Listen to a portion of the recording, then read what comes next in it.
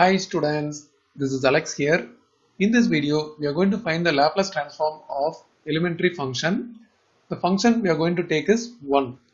So we know by definition of Laplace transform, L of f of t equal to integral 0 to infinity e power minus st into f of t dt, where the value of t is positive, which is greater than 0.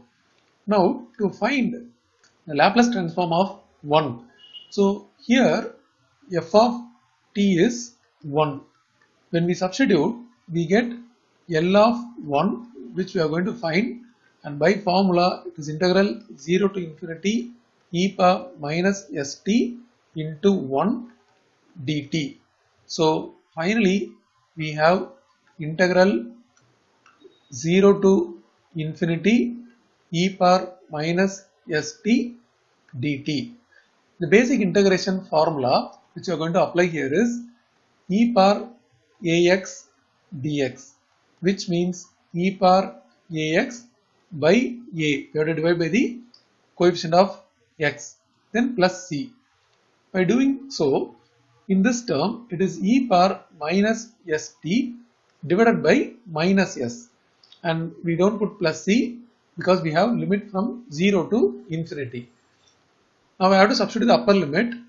So in place of t, I have to put upper limit infinity, then minus, I have to substitute the lower limit, which is 0 in place of t. Finally, the first term, the numerator is e power minus s infinity is minus infinity only, divided by minus s. Then the second term, this becomes e power 0 divided by minus s. And e power minus infinity is 0. So 0 by minus s, which is totally 0. And minus of anything for 0 is 1. And we have minus s. So totally the first term is 0. And minus of minus becomes plus. And the final answer is 1 by s.